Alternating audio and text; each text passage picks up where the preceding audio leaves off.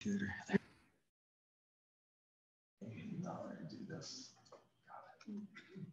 Okay, well, good evening. Good to see all of you. So here we are on week 3, listening to the prophets, and today will be the second evening of Isaiah. Our first week was an introduction to prophecy in general, to the Bible in general, to prophecy, and explaining different time periods and ages throughout biblical history. And last week was the first week really with Isaiah, and then tonight will be our second week with Isaiah, and then next week get into Jeremiah. And again, whatever you do not miss next week. Jeremiah is an incredible book. You're going to love that. So going on, if it'll change, there we go. Listening to the prophets are a theme that I'm going to try and keep up for the whole session. Again, the prophets' words are as relevant today as they were 2,600 years ago. So the Bible never gets old. It's updated. No matter what you're reading, it applies to today. And the Lord, the second part, the Lord is compassionate and merciful. And I don't want you ever to forget that. That is so important, because I don't know, I think we all as Christians struggle with this from time to time, thinking that we've let God down, wondering if he's mad at us and whatever. No, he's not. He's compassionate and merciful. And then we get the second part, slow to get angry and filled with unfailing love. And again, you think, well, gee whiz, is he angry with me? He's slow to get anger. Is he about at that edge? He's going to be, no. When you read the Old Testament prophets, and not only the Old Testament prophets, but just Old Testament in general, God was very slow to get angry with those who were disbelieving in him. He let a lot of time go, like hundreds of years, before he finally pronounced judgment on them. And so when it says slow to get angry, that's to the unbeliever. And again, the anger is at the sin that he's seeing in that person, because they're refusing him over and over and over. So God is compassionate, merciful to all of us, but to the unbeliever, the sinner, he's very slow, before judgment comes. And he's going to do everything until he knows that person's heart is never going to turn. God knows that, and so when that time happens, whether God allows that person to leave the earth, die or whatever it may be, God just knows this person is never going to open up their heart. And so judgment comes, but judgment not to the believer. Okay, so here we go kind of through chapters 40 to 66, and we're going to get into some amazing prophecies tonight. And we're going to, even though I know you probably looked at your lesson and thought, oh, 1, 2, 3 pages. Hey, that is so cool. We don't have a whole lot here. We'll be out of here real fast. Well, we've got a ton of scripture to go through. So hang on. We're going to make it through to the end. But it's really neat scripture. And I hope by the end of tonight, it's going to really start clicking on being able to open up almost anywhere in the Old Testament and begin reading passages and be thinking, okay, I'm understanding what this is talking about, what time period this is talking about. So I think tonight is going to be a real eye-opener in being able to see. We're going to look at various types of passages and be able to see, oh, is this their time? Is this talking about millennial time? Is this talking about Jesus' time? Is this talking about captivity time? Whatever. And so I think you're going to be able to see that. So God's consolations and blessings. We talked last week about God's condemnations in the book of Isaiah. He condemned a lot of the surrounding nations for harassing Israel, but then also he condemned Israel itself, because as we studied, they had turned so far away from God. And this is something that we really don't think about happening until you read scripture, how horribly they treated, or how horrible they were in honoring God. They forgot who God was. They were honoring foreign gods. They lost the law. They weren't even following the law at a big part of their history. They were even sacrificing their sons in fire to foreign gods. They were basically a heathen nation. There's one part in scripture says that they were actually in some ways more heathen than some of the surrounding nations. So it's hard to believe that God's chosen people went that far. Yes. But showing God's mercy, he kept giving prophet after prophet after prophet, telling them to come back. And then they would for a while. They think, oh, yes, they've got it. And then by the next king, slid right back down, and sometimes even worse. And so you think, well, why? What was up with that? Well, as I mentioned last week, I think a lot of it was because they did not have the indwelling of the Holy Spirit in them. And this is what happens to a person who has never given their heart to the Lord, who does not have the Holy Spirit indwelling in them. They try to be good, but it just never works. Without the help of God's Holy Spirit in us, we just can't keep it up, it seems like. But even if we do have God's Spirit in us, we're still going to goof up, and we're still going to make mistakes. But the blessing of that is we're forgiven. Now, Isaiah 40:35 explained God's provisions for Israel as they prepared to return from captivity. Now, remember here, and let me get my pen working. We'll do red. Israel was right in here, and they were going to be taken by the Babylonian kingdom under King Nebuchadnezzar. And King Nebuchadnezzar came across up here, really the Fertile Crescent, came down, captured Jerusalem in 3 different waves of time, finally ending in 586 BC when it was completely destroyed. So Isaiah in 40 verses 3-5 is talking about future because he died before the Babylonian captivity. Now he saw the northern kingdom become captured under the Assyrian Empire. But by the time of 605 BC, Babylon had conquered the Assyrian Empire. Isaiah was already dead. And this is where we now, next week, we'll get into Jeremiah, Daniel, and Ezekiel. So those 3 are going to live through the Babylonian captivity, but Isaiah did not. But he knows it's going to happen. So he says, the voice of one calling out. This might kind of ring a bell for New Testament about John the Baptist. It says, the voice of one calling out, clear the way for the Lord in the wilderness. Make straight in the desert a highway for our God. Let every valley be lifted up, and every mountain and hill be made low. And let the uneven ground become a plain, and the rugged terrain a broad valley.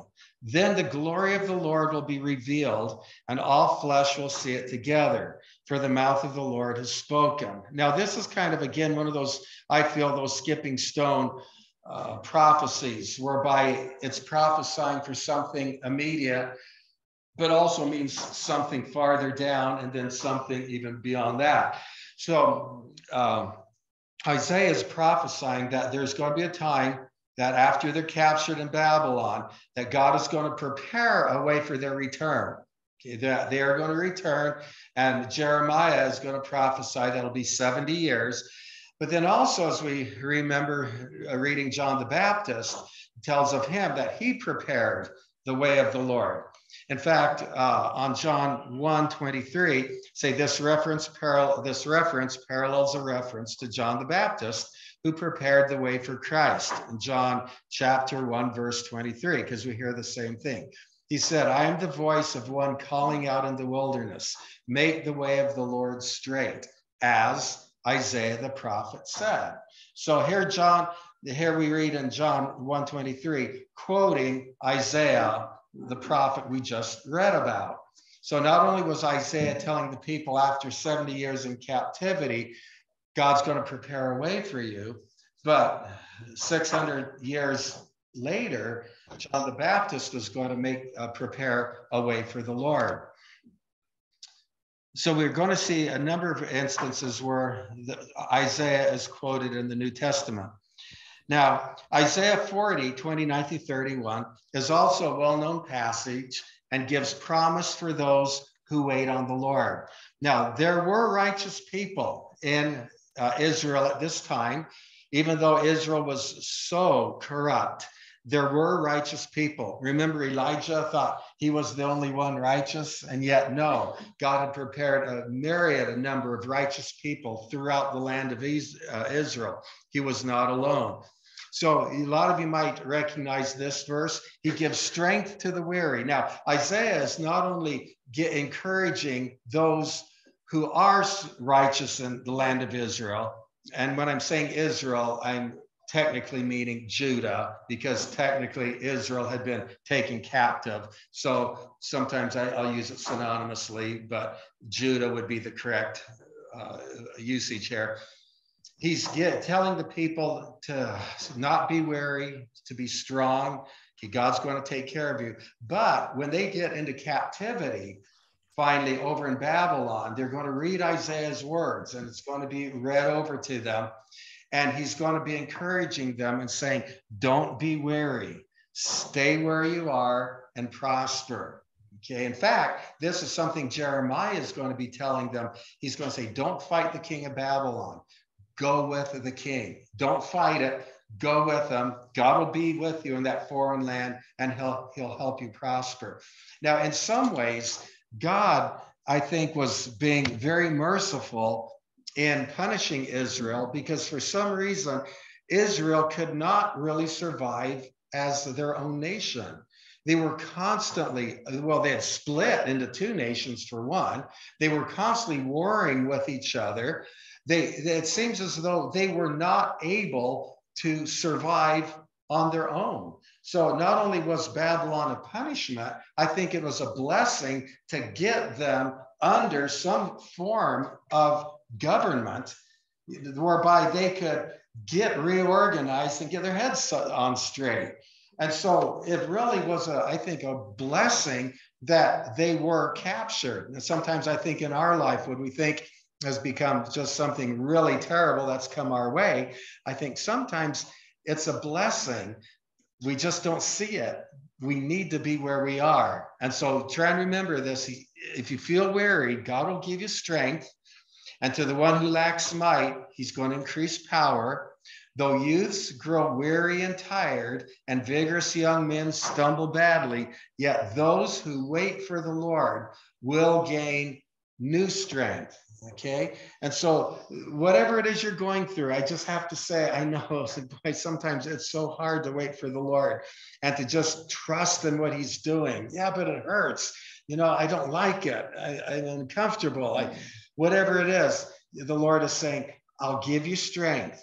I'll give you strength. We were talking about this just before the lesson. We don't know sometimes why we have to go through things, but God does give us strength as we go through it. And I think there's a lot of people in this room that can attest to that.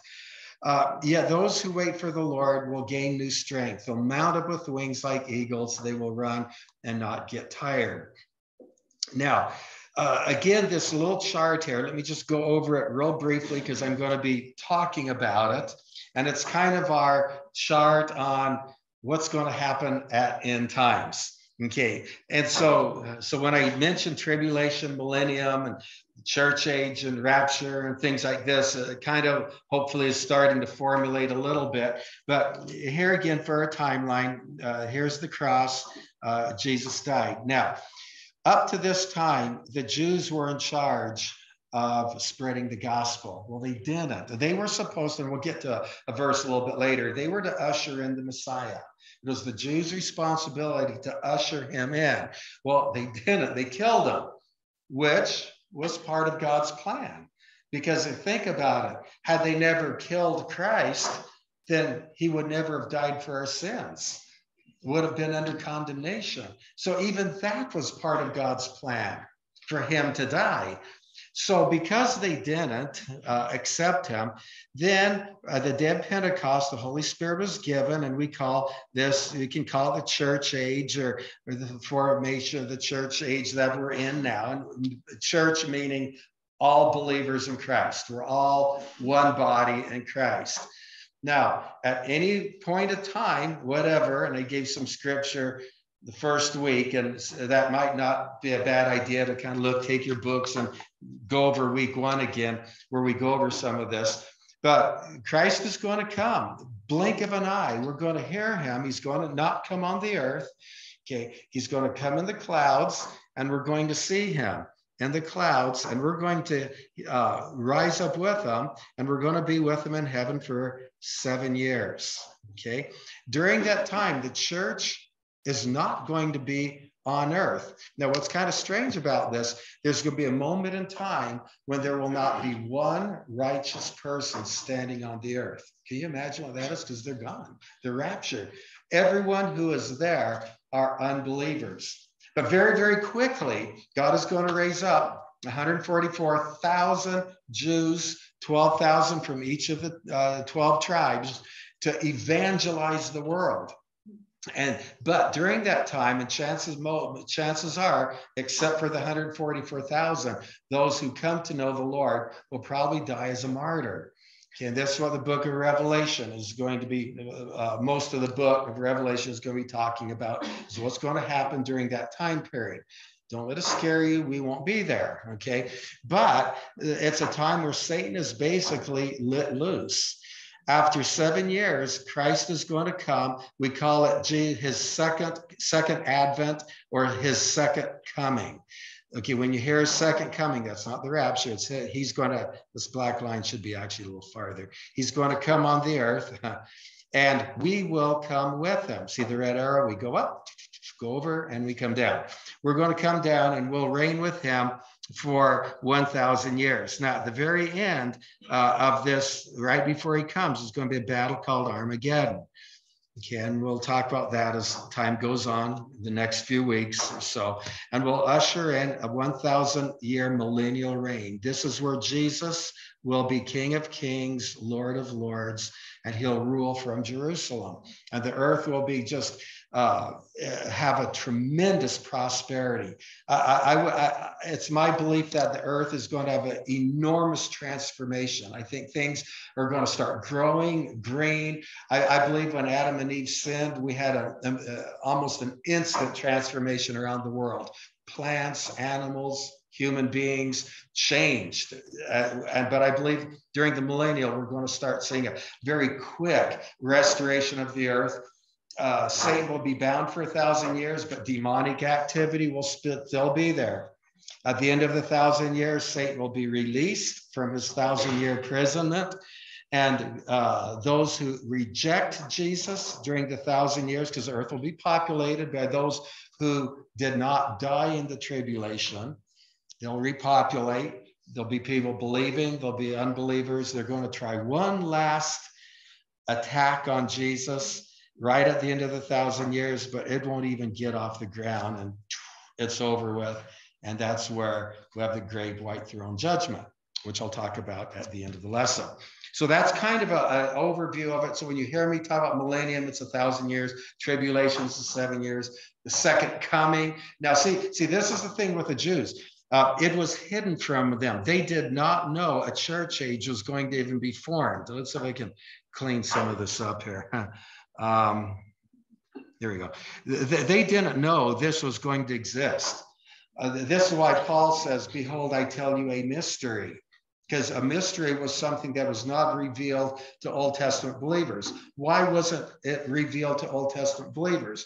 Well, because God was not foretelling them that they were going to mess up. Okay, God was telling him, bring in the Messiah, bring in the Messiah. He was not going to tell them supposed to even be a church age, because that would be telling them they're a failure right from the get-go.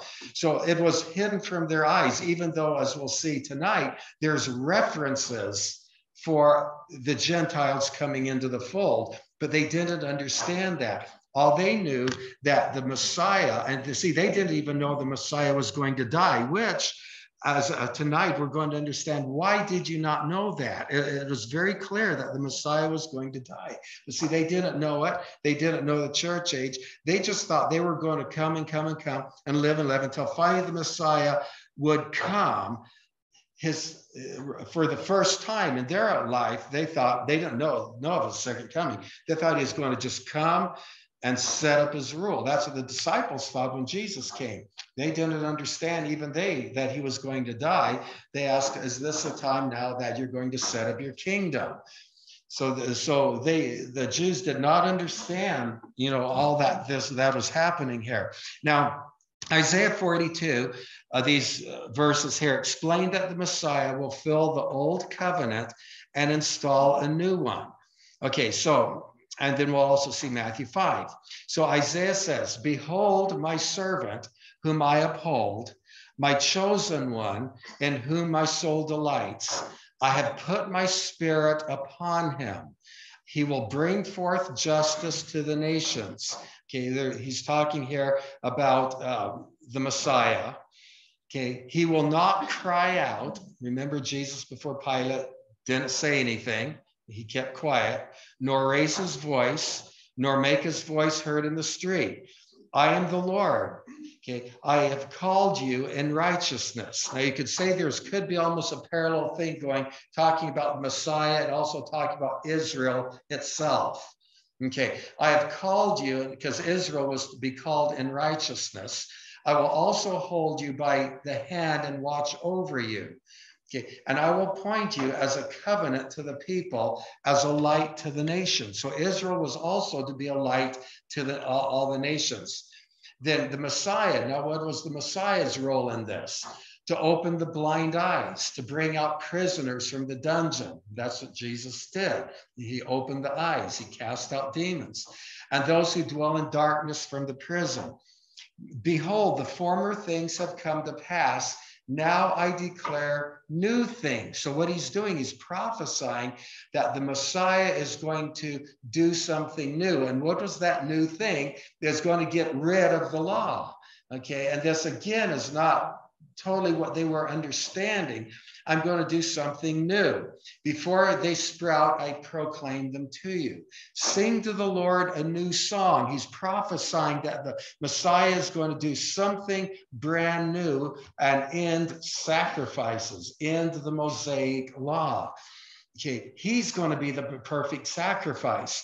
Sing his praise from the end of the earth, you who go down to the sea and all that is in it, you islands and those who live on them, they're in them.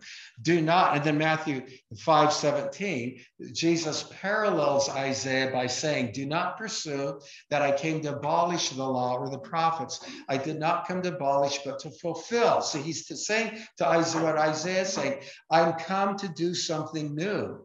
But they didn't understand that. They thought that he was going to come and abolish the Roman Empire. And that was probably the new thing. No, he was bringing a new salvation to the people. He wasn't abolishing it. He was the end result of it.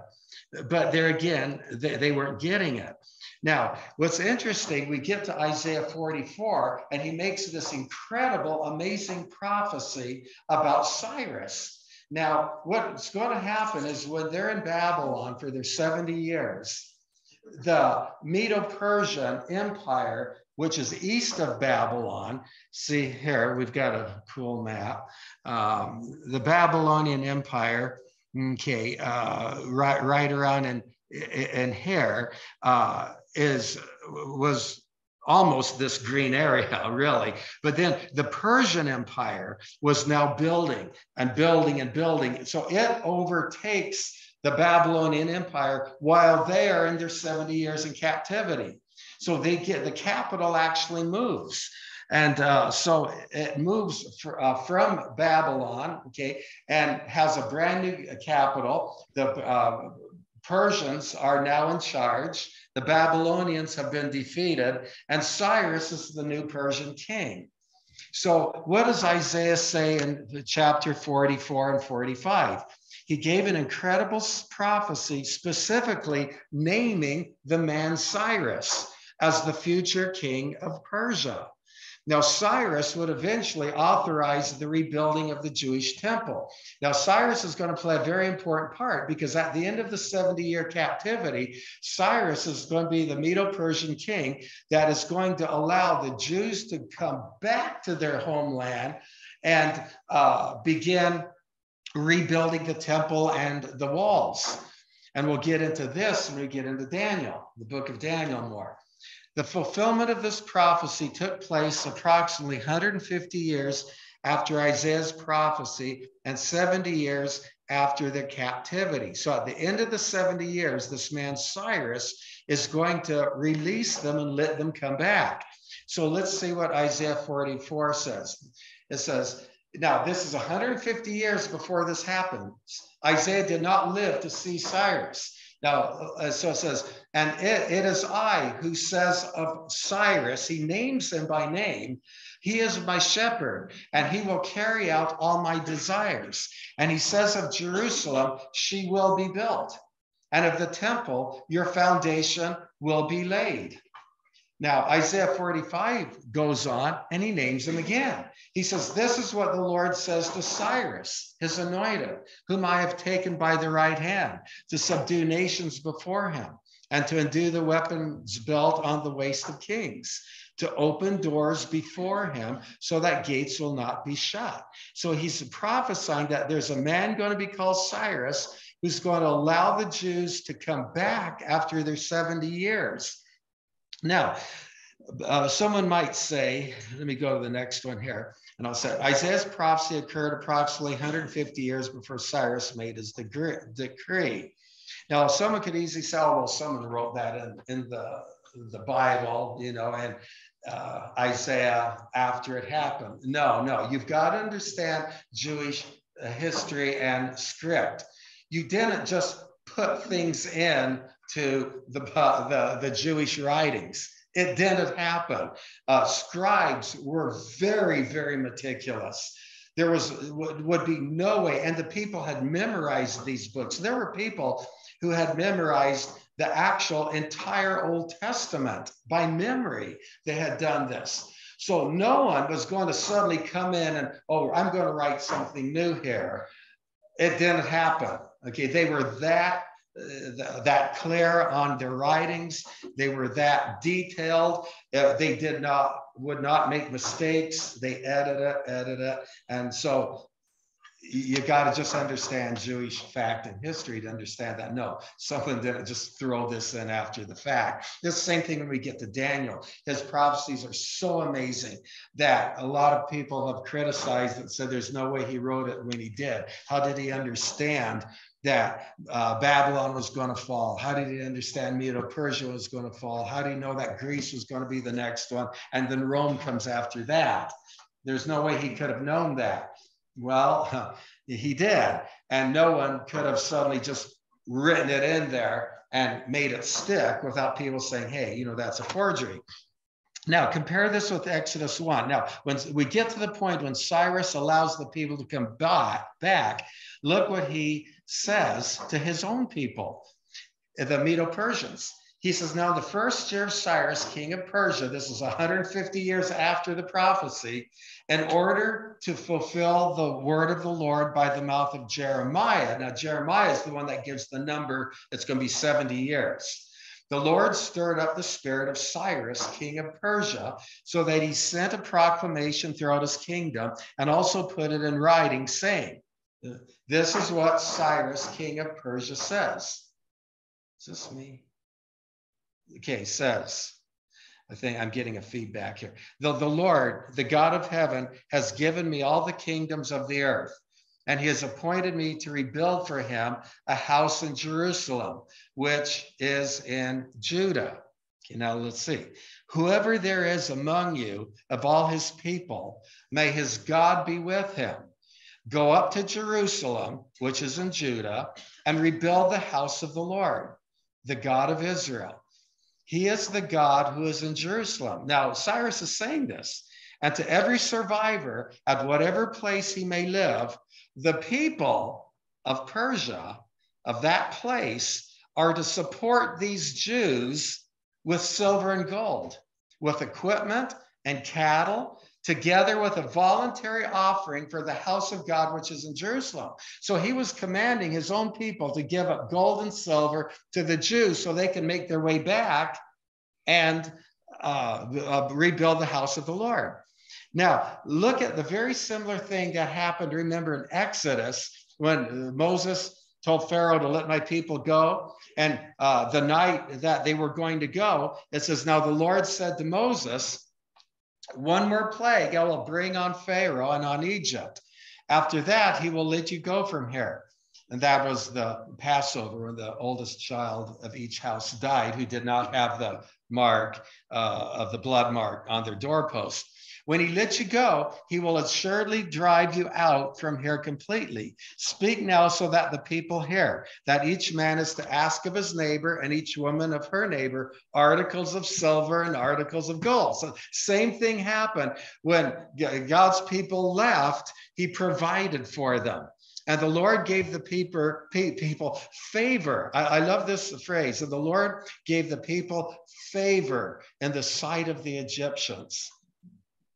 You know, sometimes if you're in a really bad situation, it's something I've done before. You're working with somebody or you need something. God, just give me favor. Give me favor in their eyes, you know, so I can just, you know, be a witness for you, but so my well-being, just give me favor. I think God pleases God's heart to give us favor in the sight of the Egyptians. Furthermore, the man Moses himself was greatly esteemed in the land of Egypt, both in the sight of Pharaoh's servants and in the sight of the people. See, remember Isaiah was telling them to remain faithful, not to be discouraged, hang in there. It's going to be okay. And now they're going to come back and they're going to be provided for. God is going to provide for them and make sure that they're going to have what they need. Now, even though God used Cyrus, a very interesting passage. Did Cyrus know God? Did he have a heart change toward God? Well, are we going to see Cyrus in heaven? Unfortunately, I don't think we are, because look what happens. It says Isaiah 45:5 seems to indicate he did not know him personally, because we read in Philippians 2:9-11. Well, we'll do the Isaiah 45 first. I am the Lord, and Isaiah is saying this now about Cyrus. I am the Lord, and there is no one else. There is no God except me. I will arm you, though you have not known me. Now, how can that be? How not doesn't know him? Well, let's look at New Testament Philippians. How can someone honor God but really not have a heart transformation? Well, Philippians says, wherefore God also hath highly exalted him, meaning Jesus, and have given Jesus a name which is above every name, that at the name of Jesus there's going to come a time every knee will bow, of things in heaven and things in earth and things under the earth, and that every tongue should confess that Jesus Christ is Lord, to the glory of God the Father. When Jesus comes for his second time, his second coming, it is going to be so severe, it's going to be so miraculous, it's going to be so mighty that people are going to worship him and honor him, but not give their lives to him. Okay, so it's possible to recognize God's power without giving your life to him. So I think this is what was with Cyrus. He understood the power of God, which a lot of non-Christians do have an awareness. Well, all people have an awareness of God. Romans 1 tells us that. And they have an awareness, but they refuse to give themselves up to God. Okay. And so this is, I think, what it was. Now, Isaiah 48, as we go on, I'm just kind of doing chapters, skipping as we're going farther along in the 40s. We're at 48 now. Isaiah 48:12 explains Christ was not created, but he always existed. So it says, listen to me, Jacob, Israel, whom I called. I am he. I am the first. I am also the last. So Alpha, Omega. First meaning I was before anything, and I am after everything. I was never created. I will never cease. Revelation 17 or 1:17 says, John says, when I saw him, I fell at his feet like a dead man. And the angel, it is, placed his right hand on me, saying, do not be afraid. And he was looking at Christ. I am the first and the last. Okay, he saw this. Actually, it was Christ. And Christ is, again, is Alpha, Omega. Revelation 22, he says again, I am the Alpha and the Omega, the first and the last, the beginning and the end. So Isaiah is very quick to reference that God, Alpha, Omega, the beginning and the end, that he's the God of all gods, because Israel was going into paganism. They were doing these false teachings and false doctrines, and they were worshiping idols. And Isaiah is saying, no, the God Jehovah is above all of these. He was not made with hands. It's Christ's role on earth. Now, it's also interesting how Isaiah 48 references the Trinity. Now, the Trinity is, as we see up here, Trinity meaning three. We believe that we have God the Father, God the Son, God the Holy Spirit. They're three entities, but they're one. Yes, well, how can that be? Well, we'll find out when we get to heaven. But Isaiah 46 references that, and so does Deuteronomy 6. So let's look at it. Isaiah 48 says, "Come near to me, listen to this. From the beginning, I have not spoken in secret." In other words, from the beginning of time, God has always made his glory known. From the time it took place, I was there. So technically here, Christ is actually speaking here, because it says, "And now the Lord God has sent me," Jesus, "and his Spirit." So Isaiah is prophesying. Jesus is the one doing the speaking here through Isaiah. And we see the references of God, Jesus, the Spirit. So what's it saying about Jesus? He was never created. It says here, "From the beginning, I have not spoken in secret. From the time it took place, I was there."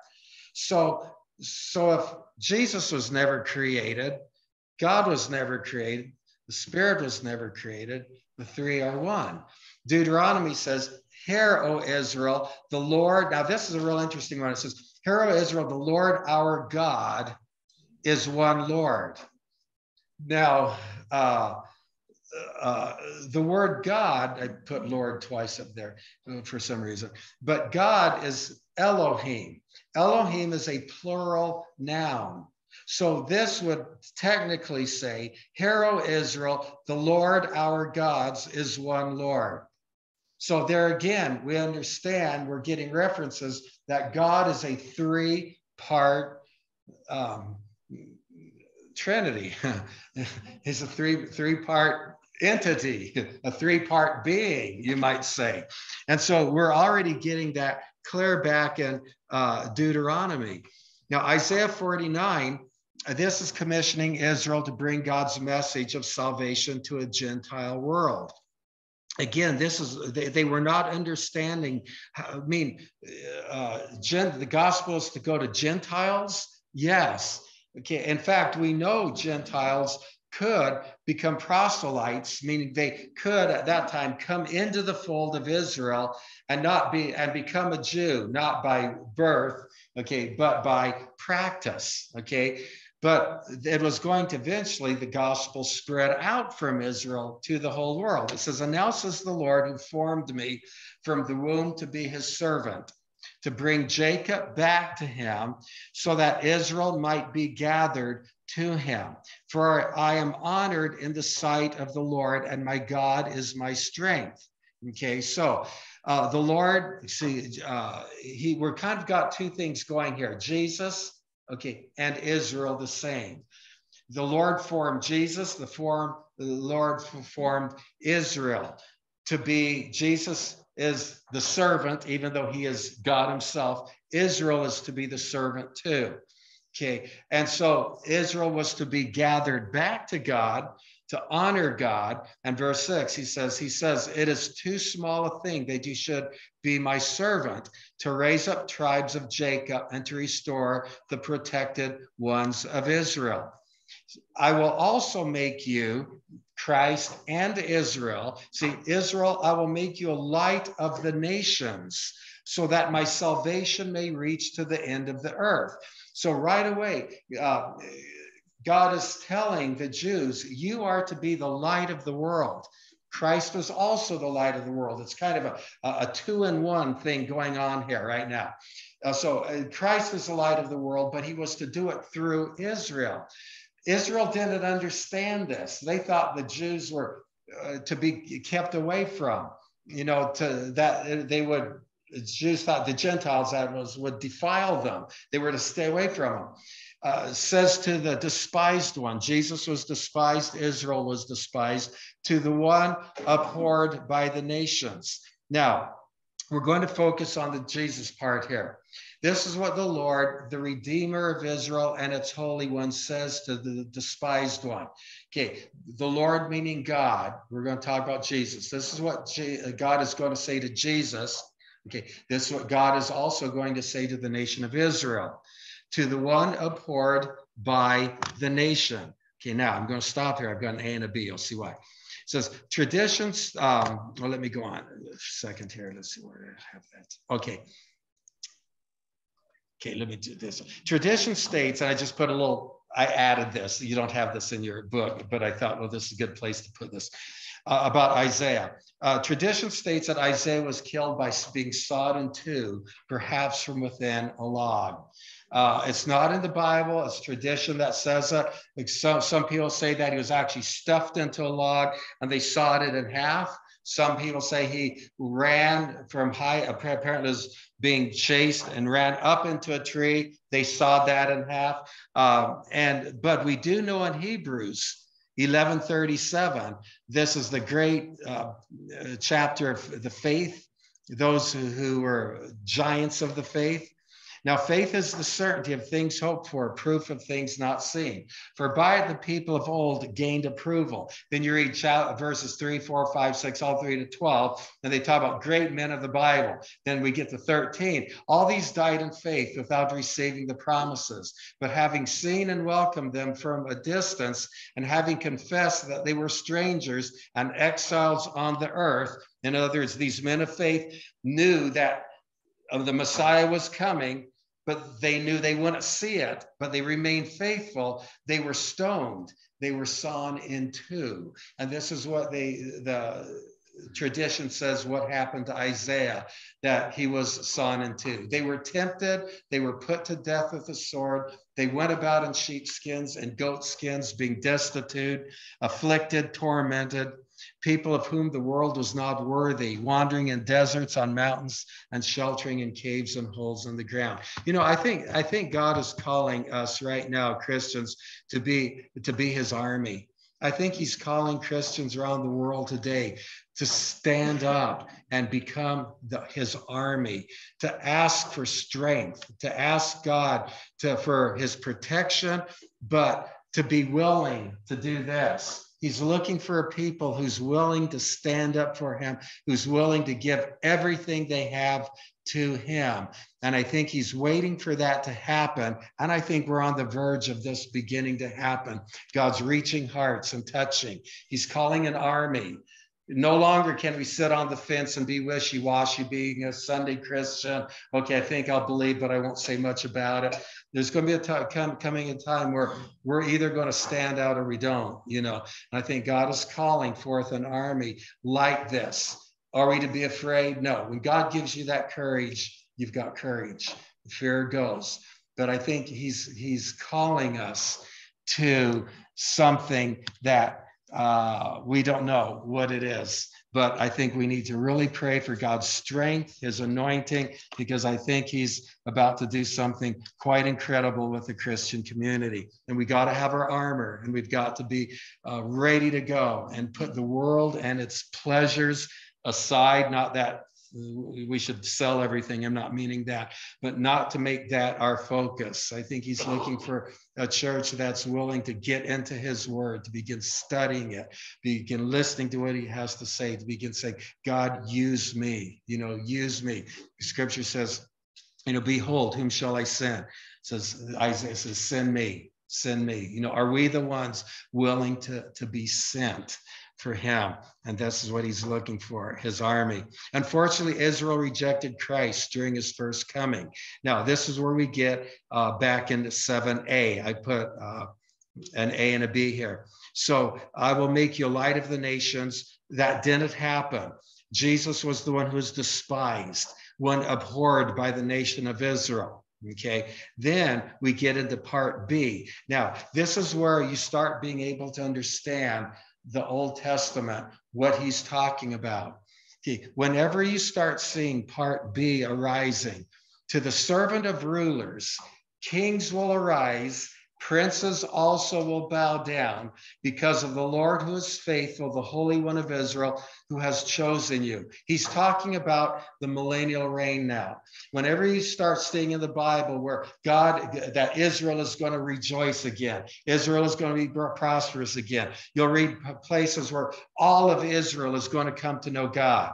And that will come a time right at the end of the tribulation period, the Battle of Armageddon. There's going to be a massive battle in Israel.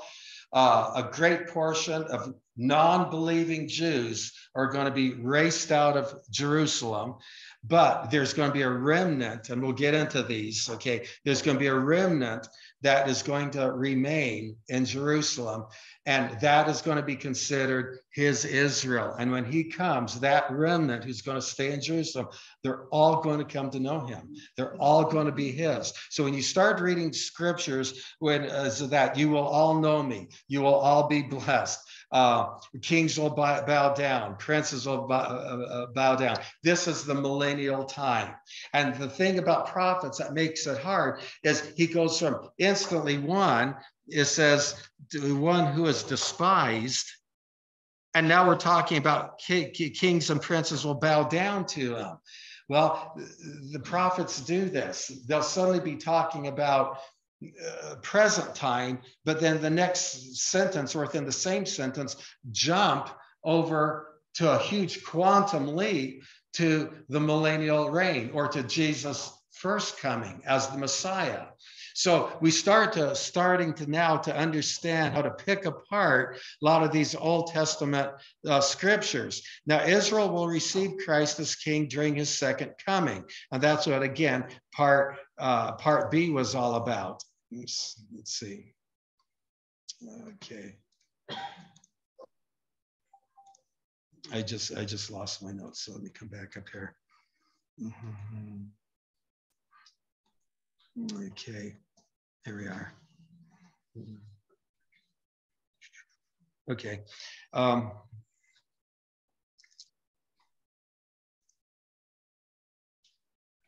You can tell, I'm not that perfect polished speaker that just always has, you think, how do they do that? I'm just, hey, if it messes up, it messes up. We go on, okay. Traditions, again, so here we go. And so we're beginning to see here, how to start interpreting a lot of this. This is one reason why a lot of people don't like to read the Old Testament, because they think, gee whiz, the thing just doesn't make sense. Okay, Isaiah again foretold the piercing of Christ's hands at the crucifixion. Now I'm going to change this in our notes. I said Isaiah 49 foretold the piercing of Christ's hands at his crucifixion. I'm really going to change that because I don't think that's what it's really saying. So let me read this. But Zion said, the Lord has abandoned me. Okay, Zion is another name for Israel. Okay, the Lord has abandoned me, or Jerusalem. It's actually another name for Jerusalem. But Zion said, the Lord has abandoned me, and the Lord has forgotten me. Okay, can a woman forget her nursing child?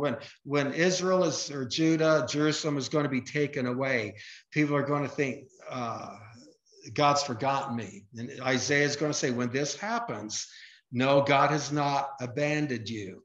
Can a woman forget her nursing child and have no compassion on the son of her womb? Even these may forget, but I will not forget you. And then it says, behold, I have inscribed you on the palms of my hands. And I put in my notes a foretelling of Christ's piercing. No, I don't think it is. I kind of messed up there. We'll read that later. What this is really meaning is Jesus is telling the Israelites, I have inscribed you on my hands. It's not talking about the piercing of the cross. Your walls are continually before me. So Isaiah's telling them, look, when the time comes and you're taken away to Babylon, don't think I have forgotten you. I haven't. This is why when we get in the book of Daniel, you read these incredible things of Shadrach, Meshach, and Abednego, and the fiery furnace, and these different stories. God was letting them know, I have inscribed you on my hands. You're in the palm. I have not given you up, because they would have definitely felt God had given them up. because their homeland was gone, their sacrifices was gone, the altar was gone. It is the Holy of Holies, the temple. Their sacrifices is how they communicated with God and was gone now.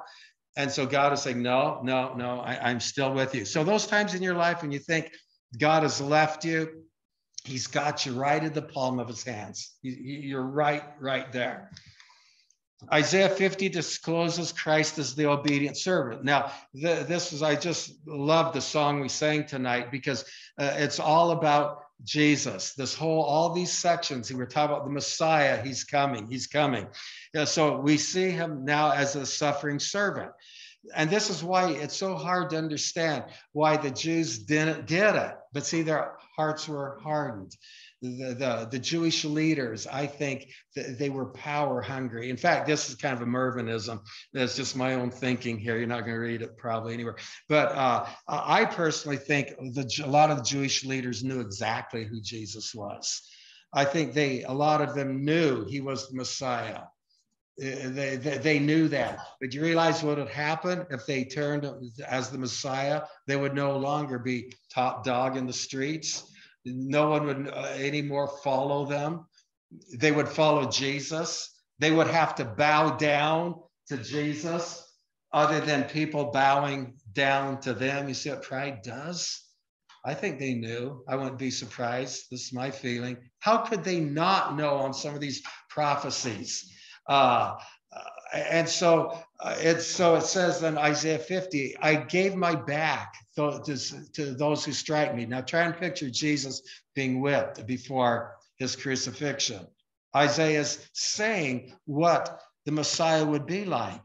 They should have made that connection. And I can't help but feel some of those Jewish leaders who were watching him being whipped was suddenly thinking of Isaiah 50. I gave my back to those who strike me, and my cheeks to those who pull out my beard. I do not hide my face from insults and spitting. Remember, as they spat on him, they pulled out his beard. How many of those high priests who knew scripture say, man, this is what's happening right now? For the Lord God helps me. Therefore, I am not disgraced. Therefore, I have made my face like flint, and I know that I will not be ashamed. So Christ was able to go through this. So as they were seeing this happening, they had to have been seeing those verse 7 take place. How can a man withstand something like this? How can he withstand it, not speak out of the judgments that's going on? See, it was clearly there. This is why I say, there's no such thing as an atheist. God makes himself clear to everybody. Whether it's through the stars in the skies, the mountains, the oceans, the valleys, the beauty, whatever, he's there. He's proving himself. And Jesus was proving himself right there in front of those who are going to crucify him. And exactly what Isaiah was prophesying. And I have to believe that they were thinking of Isaiah 50. Isaiah 52 demonstrates the joys of the millennial period.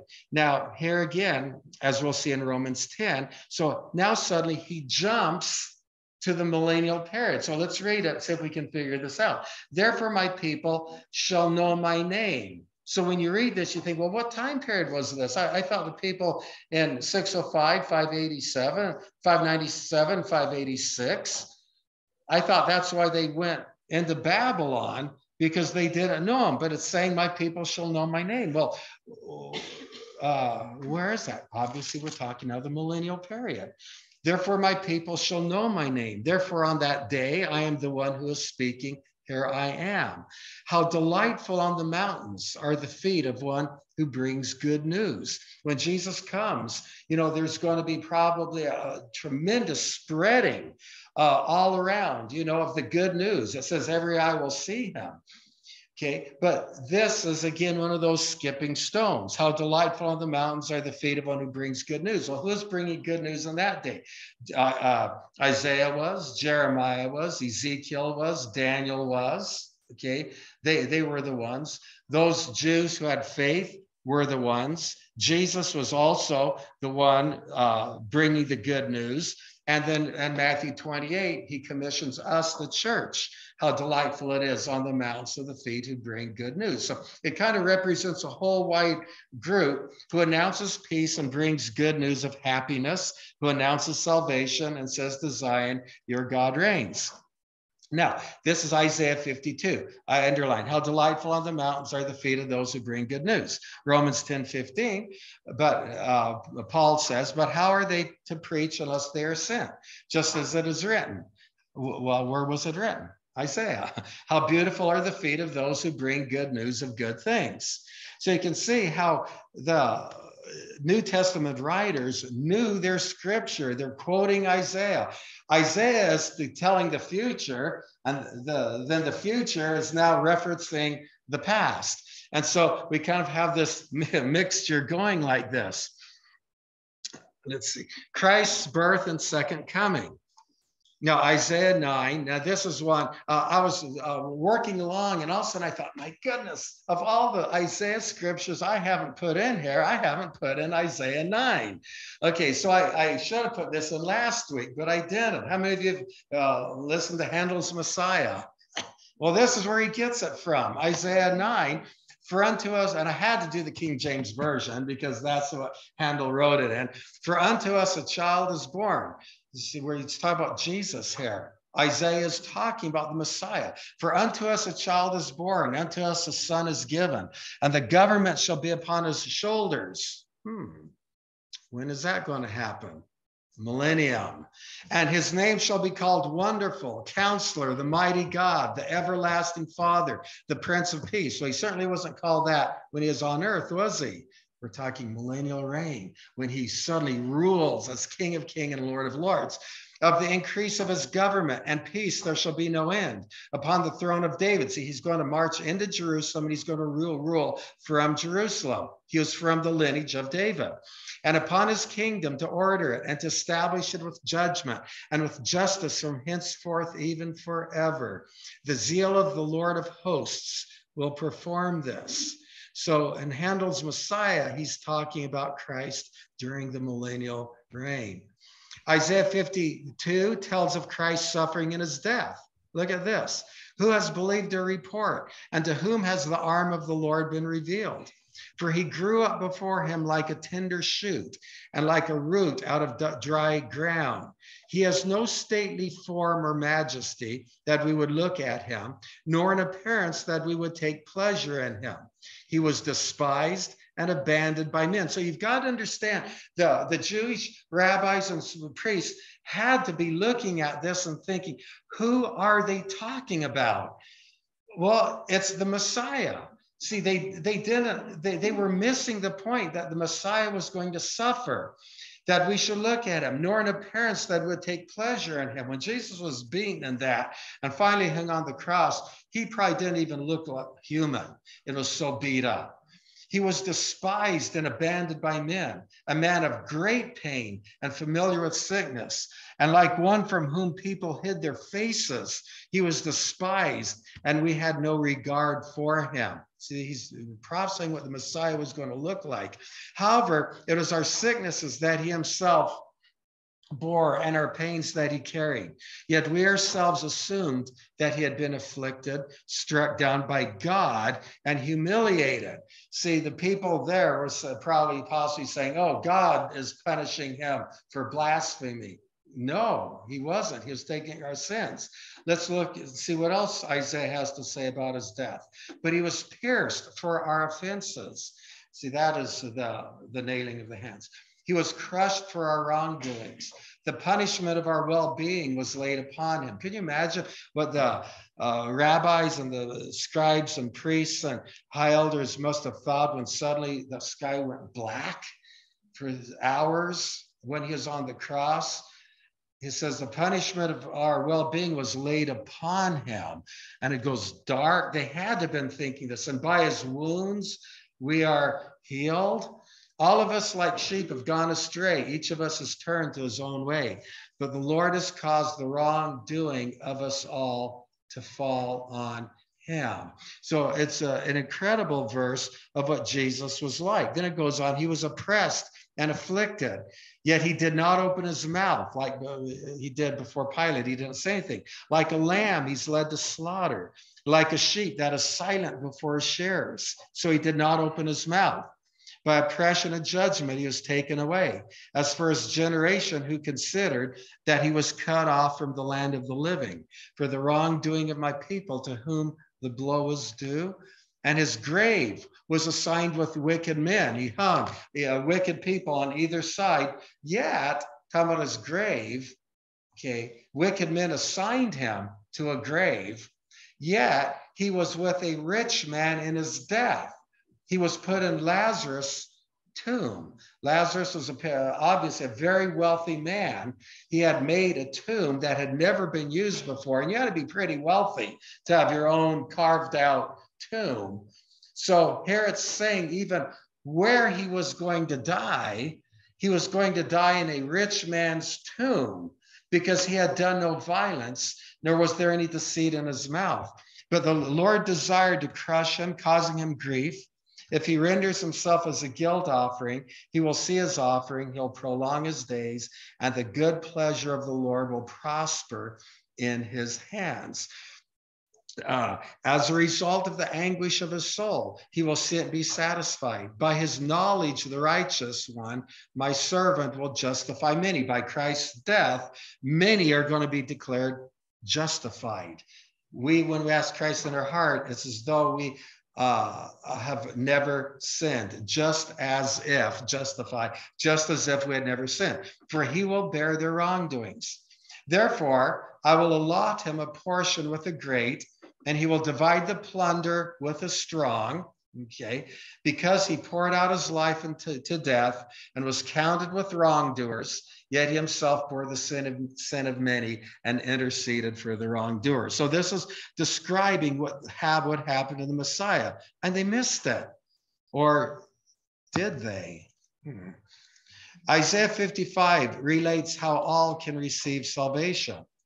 Okay, you there, everyone who thirsts, okay, come to the waters. And you who have no money, come, buy and eat.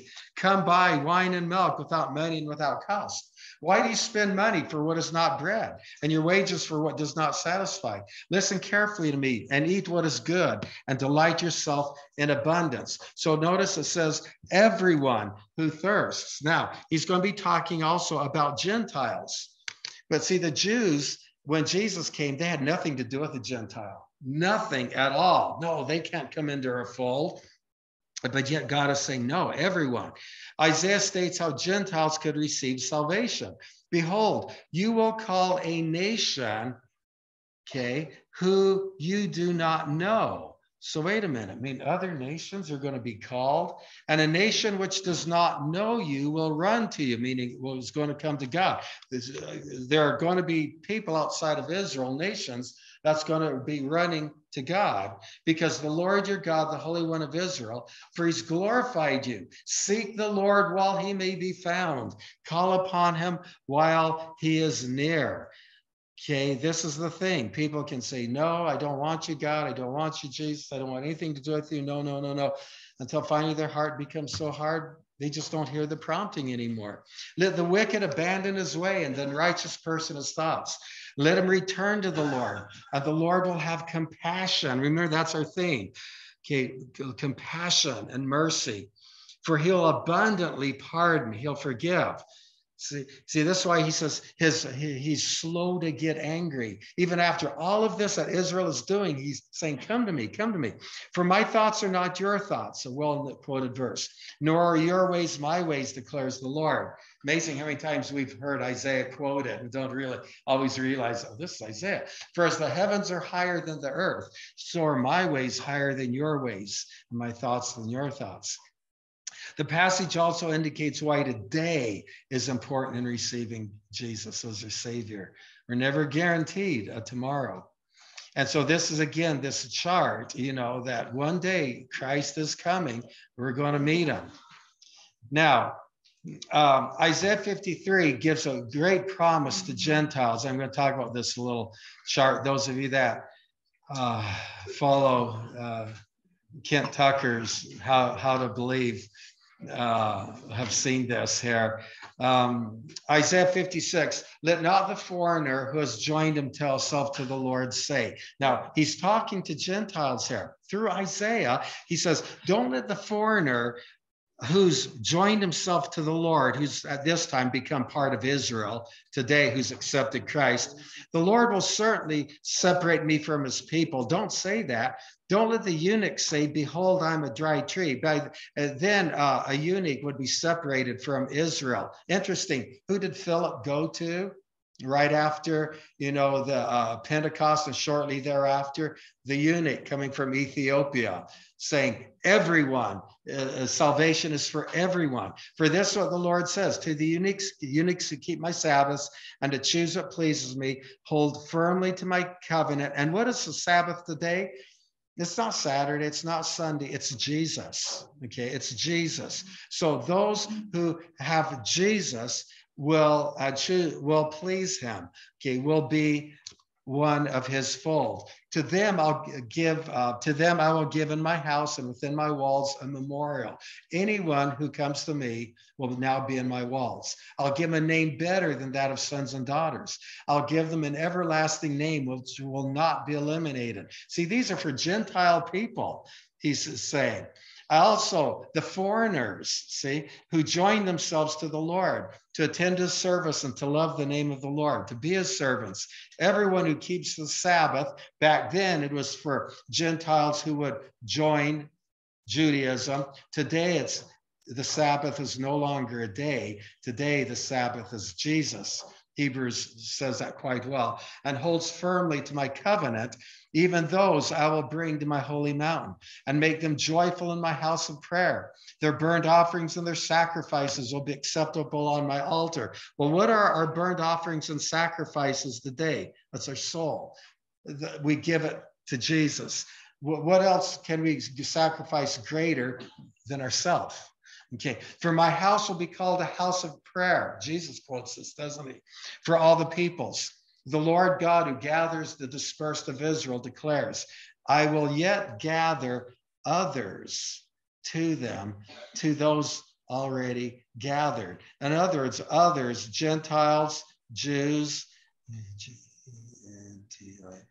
alike, are going to be one. Okay, but they didn't get that. They weren't understanding it. Isaiah states how sin separates us from God. See, this is the greatest little thing here, because this is kind of shows everything here. There's a great chasm between us and God. Now, it kind of looks like you could jump across. You can't. Let's say it's a mile across, or quarter mile. Okay. And so the wages of sin is death. Here we are. So we were trying to jump across this quarter mile chasm. We can't. Okay. So we do good works. It falls down. We give money, falls down.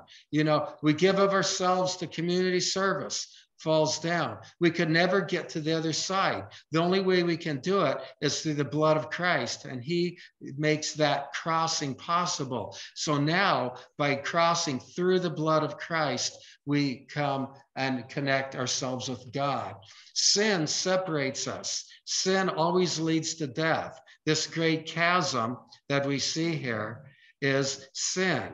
Okay, the chasm is sin. It separates us, but God overcame that sin and allows us to cross. But a lot of people say, no, I don't want anything to do with it. I might have to give this up, might have to give that up. Only if they realize that thing they don't want to give up is what's entrapping them in the first place. So it says how sin does separate us from God.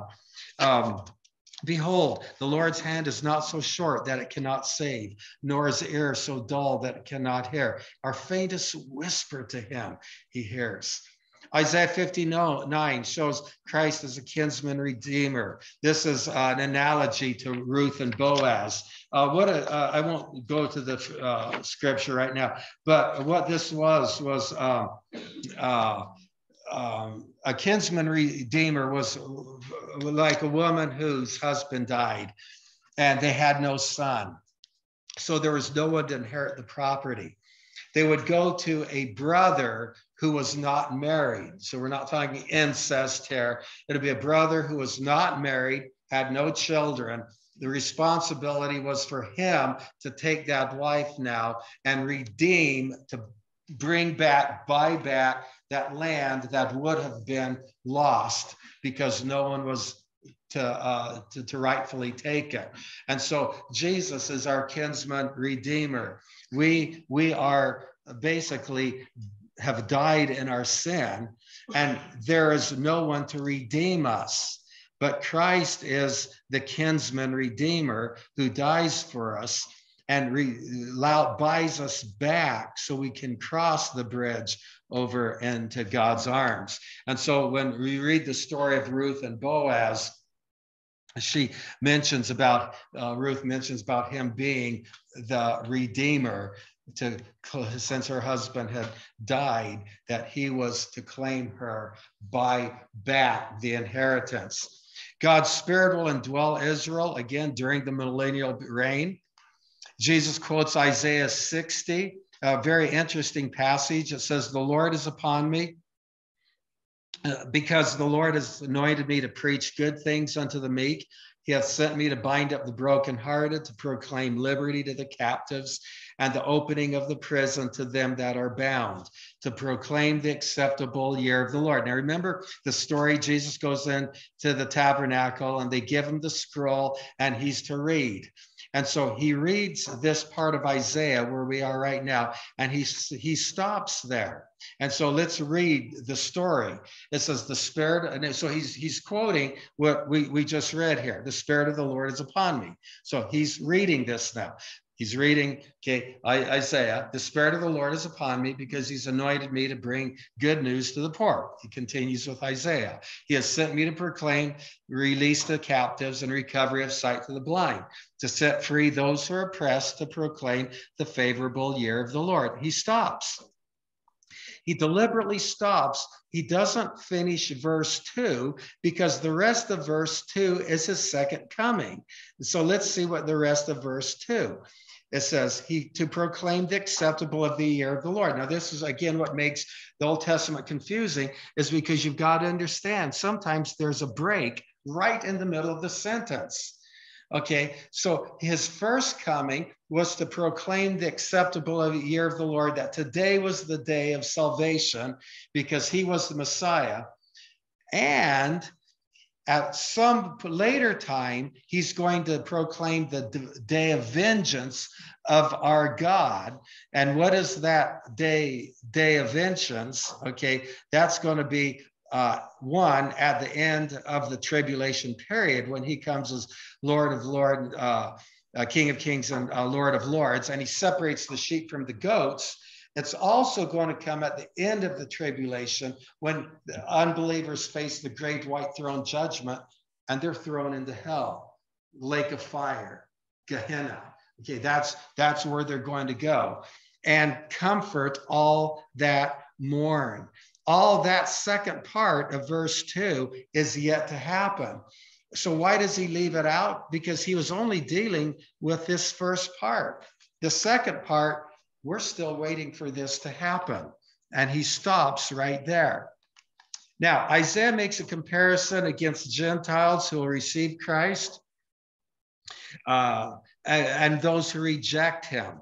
It says, I permitted myself to be sought by those who did not ask for me. In other words, Gentiles are going to be the one who's going to actually be turning to him.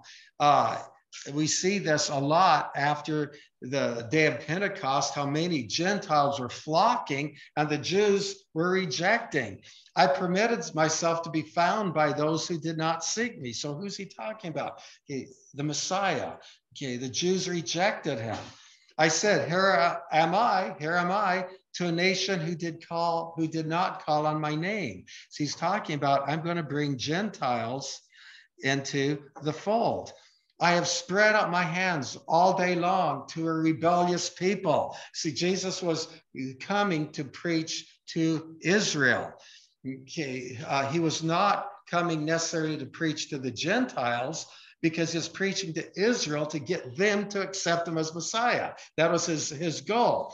But they were going to reject him, and it was going to be then open to Gentiles who were going to flock to him, which we saw all over the Roman world. Who walk in the ways which is the rebellious nation was Israel, who walk in the way which is not good, following their own thoughts. So Israel is going to turn their back. Gentiles are going to come to him. The church age is going to be formed, which is Jews, Gentile, Christians. Okay, but God's not done with Israel yet. Okay, it still has a place. Isaiah makes a comparison again to those we just read. Isaiah 65 states not all Jews will reject God. Now, Zechariah will get into this. Now, we still have I'm hoping maybe in the spring I might do this, go through all the minor prophets now. And when we get to Zechariah, this is going to be absolutely amazing. But we'll see what happens next year when we'll go. This is what the Lord says. Just as the new wine is found in the cluster, and one says, do not destroy it, for there's benefit in it. Okay, what's this new wine? Okay, it's going to be a church age, the age where Gentiles will be brought into the fold. So I will act in behalf of my servants in order not to destroy all of them. Okay. Okay, not only that, but what's also talking about is the remnant of Jews. There's always going to be a remnant of Jews who's going to stay close to the Lord. Okay, Jews plus God. Okay, they were always there. Okay, there's going to be a cluster of them. And we're going to see later when Jesus comes, okay, his second coming to earth, there's going to be a remnant of Jews who's going to greatly turn their eyes to the Messiah and realize who he is. Now, Zechariah says, and I'll pour out on the house of David. Now, this is Israel, okay, right before his second coming. The tribulation has happened. Armageddon is fighting. All the nations of the world is attacking Jerusalem. Those unbelieving Jews are going to be carried away into far and distant land. Those who remain in Israel, they are going to become the true Israel. And God says, all Israel will believe in me. And that is those who's going to remain in Jerusalem. It says, and I'll pour out on the house of David and on the inhabitants of Jerusalem the spirit of grace and of pleading, so that they will look at me whom they pierced. When Jesus comes a second time, they're going to see Christ coming to the earth. It says every eye will see him. They will mourn for him. They're going to have an incredible turn of heart, like one mourning for an only son. They will weep bitterly over him, because the Jews are going to suddenly realize who their Messiah is. The first time it's going to happen where this whole nation is going to suddenly realize, oh my goodness, what have we done? You know, this is the Messiah. And there's going to be a tremendous weeping because of what they have done through their history, but there's going to be a great turning of heart. Isaiah 65 cites a well-known passage concerning the wonders of the millennial king. For behold, I'll create new heavens and a new earth. The former things will not be remembered or come to mind, but be glad and rejoice for in forever in what I create. For behold, I create Jerusalem, rejoicing in her people for gladness. So when you read passages like this, yes, it was when they returned after their 70-year captivity, but we're talking about the millennial period. I will also rejoice in Jerusalem. There will no longer be heard in her the voice of weeping and the sound of crying. No longer will there be in it an infant who lives only a few days, or in the millennial time, or an old person who does not live out his days. For the youth will die at the age of 100. Okay, and the one who does not reach the age of 100 will be thought accursed. So there's going to be a tremendous of longevity. Long life is going to happen during the millennial time. They're going to build houses, inhabit them. They'll plant vineyards, eat their fruit. They will not build on another inhabitant. They will not plant and another eat it. In other words, Jesus will reign. There's going to be law. There's going to be order. For if the lifetime of a tree, so will the days of my people. They're going to live long, those who survive the tribulation. And the Jews come to know the Lord and repopulate the earth. We'll be reigning with them, but in new bodies. We won't die. they will, but they'll have long life. My chosen ones will fully enjoy the work of their hands. They will not labor in vain or give birth to children for disaster, for they are the descendants of those blessed by the Lord, and their descendants with them. Now, and it will come, this is something that will surprise you. It'll also come to pass that before they call, I will answer. In other words, during the millennial time, Jesus is going to know what we need. He's going to answer our prayers, answer our needs. While they're still speaking, I'll listen. It's not the lion and the lamb that will lie down. While we say the lion and the lamb, it isn't. The wolf and the lamb will lie down, graze together. It's not lion and the lamb. The wolf and the lamb will graze together. The lion will eat straw like the ox, and dust will be the serpent's food. They will do no evil or harm on all my mountains, says the Lord. Talking millennial reign. Okay. When Christ returns to earth, Israel's restoration will happen quickly. And I won't go to this because I need to knock down here. But the earth is going to be restored quickly. Israel is going to be restored quickly. There's going to be a tremendous missionary zeal that's going to break out because at this time it's going to be all believers. Okay, but they're going to be talking about the Lord, the goodness of the Lord. Now there's going to be new populations as time comes on, and there'll be missionary zeals there. And then Isaiah gives a last warning to those who refuse Christ. It says, for just as the new heavens and the new earth, which I make, will endure before me, declares the Lord, so will your descendants in your name endure. And it shall be from new moon to new moon, from Sabbath to Sabbath. All mankind will come to bow before me, says the Lord. Then they will go out and look at the corpses of the people who have rebelled against me, for their worm will not die, and their fire will not be extinguished. There'll be an abhorrence to all mankind. Those who don't believe in Jesus, there's going to be an eternal, forever judgment. Look at Mark and Revelation says, and if your eye is causing you to sin, throw it away. Now, he's not meaning literally, but it's better for you to enter the kingdom of God with one eye than having two and be thrown into hell or Gehenna or the valley of Hinnom. Same thing here, where their worm does not die and their fire is not extinguished. So God does talk about an eternal judgment we call hell. We don't like to talk about hell, but there is a hell in which people are going to go who have deliberately rejected Jesus. Look what Revelation says. Then I saw a great white throne and him who sat upon it, from whose presence earth and heaven fled, and no place was found for them. Now, after the millennial reign, after 1,000 years, there's going to be a great white throne judgment. It's not for believers. We will already have had our rewards. Okay. What about our sin? Oh, it gets burned out. So we will have a reward celebration. But at the end of the millennial, the dead will be resurrected with their bodies. They're going to stand before the throne of God. And verse 12 says, and I saw the dead, the great, the small, standing before the throne. Great white throne. The books are going to be open. Another book was open, which is the book of life. And the dead, the dead in this case, meaning the bodies who are going to be resurrected to meet the spirits of those who rejected Christ, were judged from the things which are written in the book according to their deeds. Remember that time when you were witness to about the Lord? Yeah. Why did you reject it? Remember that time you rejected it? Remember that time? Remember that vision I gave you? Remember that dream I gave you? Why'd you reject it? And they're going to have to give an answer. Now the sea gave up the dead who were in it. That means the bodies. And death and Hades, just real quick. What's Hades? That's where the spirits of those today are who die without Christ. Okay, they're going to be resurrected. Death is the body will meet them. They'll become born them. They were judged, each one of them according to their deeds, not us. These are non-believers.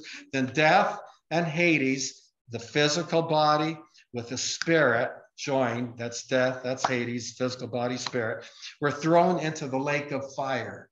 This is the second death, not only death of the body, meaning the eternal destruction, okay, and the lake of fire. If anyone's name was not found written in the book of life, he was thrown into the lake of fire, and it's for eternity. They don't die. Death here is a metaphor of the destruction of the body, but not destruction to non-existence.